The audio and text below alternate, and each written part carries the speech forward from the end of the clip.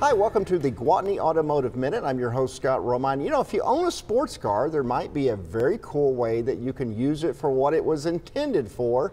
And here to talk about the SCCA is David Barkley, the service manager at Gwatney Chevrolet. How are you? Good. How are you, Scott? Good. Now I know you're a longtime member of this. What is SCCA? So the SCCA is the Sports Car Club of America. We're actually the Arkansas region of the Sports Car Club of America. So, what is the best kind of sports car to use and compete for this? oh man, you can use anything from a Miata to a Corvette, a Porsche, anything in between. As long as it passes a safety tech inspection, you're good to come race. I've watched it. It seems like the smaller cars really excel at this. Is that because these are tight turns? Yeah, these are tight corners, tight courses, not a lot of straightaways. It uses a lot of the car's agility, so yeah.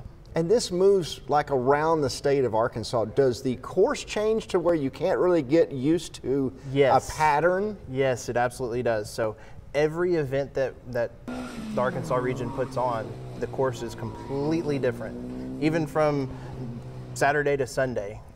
So you recently hosted one of these races actually at Gwatney Chevrolet in Jacksonville. I guess what kind of real estate does it take to hold one of these things? So it doesn't take too much real estate, but more real estate is always more fun. But yeah, the Gwatney event was absolutely great. I know the Arkansas Region SCCA, they are anxious to come back to us. So that's always fun, gets a lot of people hooked. And how's the new Corvette doing? The new Corvette, it's actually doing pretty well.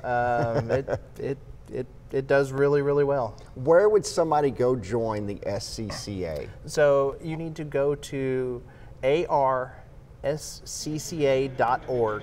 That takes you straight to our local page, and you can go sign up for an event and have some fun. Sounds like a lot of fun. Thanks so much, David Barkley. Scott Romine for the Gwatney Automotive Minute. We'll see you next Friday.